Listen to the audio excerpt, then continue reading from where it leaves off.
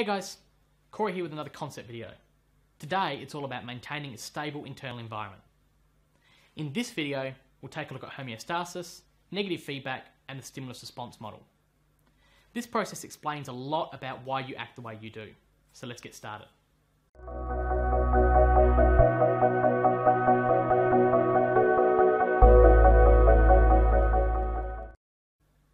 Homeostasis is a term referring to an organism's ability to maintain a stable internal environment, regardless of changing external stimuli.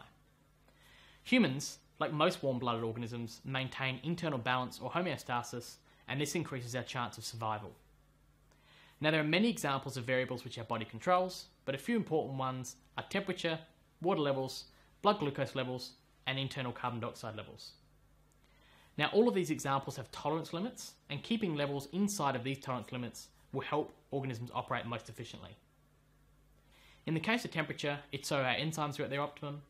In the case of water, this allows our cells to be in an isotonic state and not swell or shrink. In the case of carbon dioxide, it would become toxic at levels above 10%.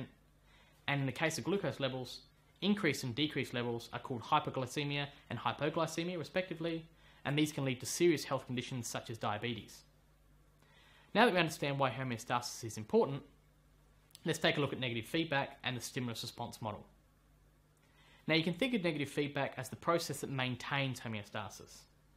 Essentially, when levels of something falls outside of the normal range, negative feedback mechanisms are stimulated which bring levels back in line. This process is referred to as negative feedback, as the response always reverses the stimulus. This graph will help me illustrate my point. When we get increased levels of a variable, negative feedback stimulates factors which result in the decreased levels of that variable. Commonly, levels of this variable will then overshoot and drop too low, causing more negative feedback controls, which will again increase levels of that variable and so on. In this way, negative feedback ensures homeostasis is maintained. Now, to help better understand the specifics of negative feedback controls, scientists devised the stimulus response model, which we'll now go through.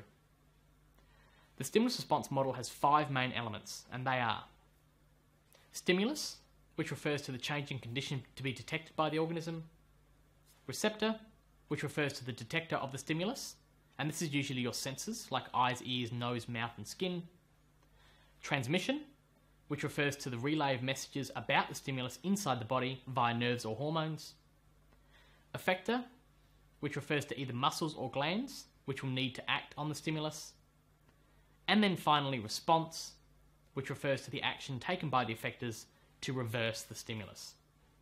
Now, this model helps scientists to understand specific negative response actions, and in later videos we'll go through a few specific examples.